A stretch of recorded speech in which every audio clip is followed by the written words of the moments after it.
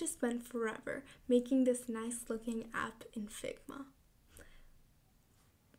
And now I need to remake it in Bubble. There has to be an easier way. My name is Aanya, and this is Original Strokes. Full disclosure, I actually did not create this Figma template. I got it off the community.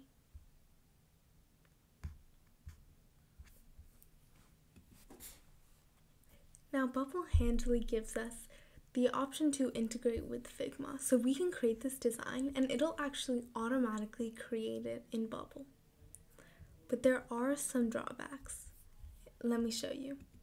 In order to use the Figma API, we want to click here, go back to Files, click on My Account, Settings, and scroll all the way down.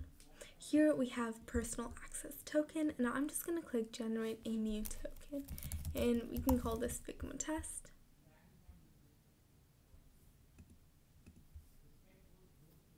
I'm going to click Generate Token.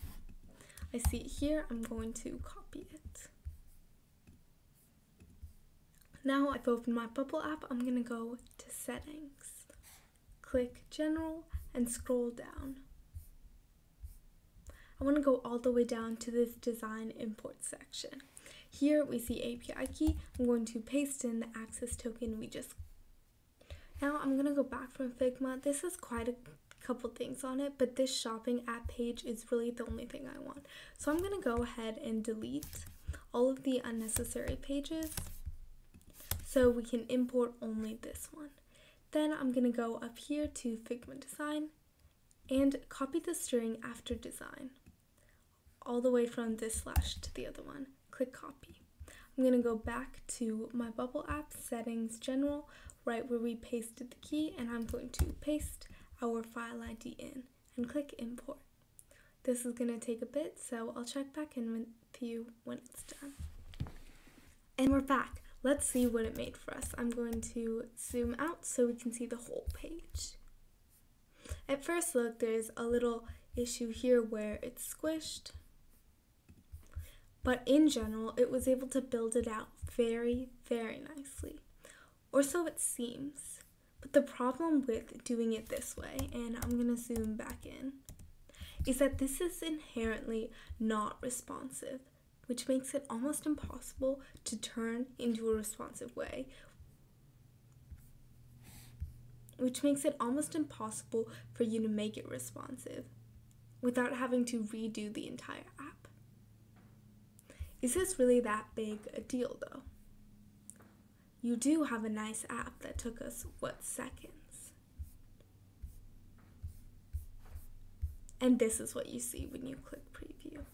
This is not responsive, so it does not fit my screen size. It only fits one arbitrary screen size. And that's not this.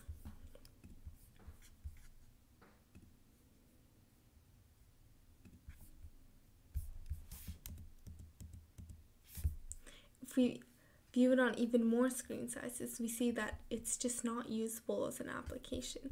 Even on a laptop on the biggest screen size, it still doesn't fit.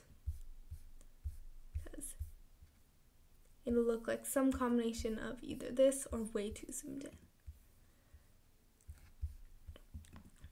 The reason is because these are using frames,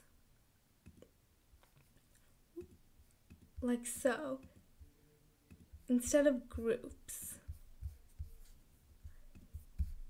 It's using things that are across of Figma's design and bubbles.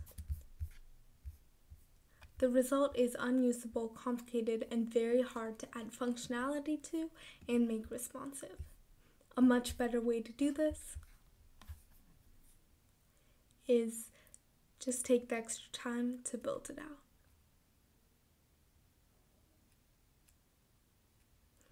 I still highly recommend using Figma to design your application beforehand. Just don't rely on their integration because it's definitely not there yet. Let me know what you think in the comments below.